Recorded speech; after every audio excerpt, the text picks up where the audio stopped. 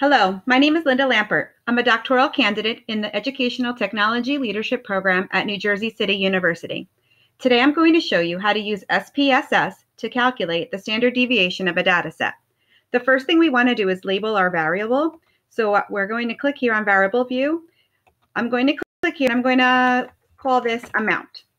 We are putting in the amount of each color that we found in the Skittles bag. So I'm going to click on type. I'm going to leave that as numeric. That is fine for this.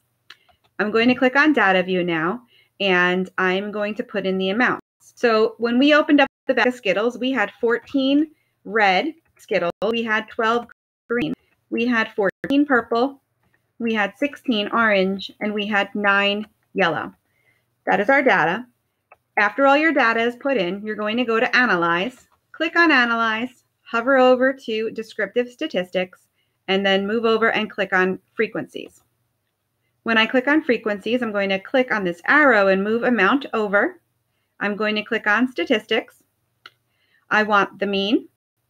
I'm going to click Standard Deviation, click Continue. We don't need the display frequency table, so I'm going to take that off and click OK.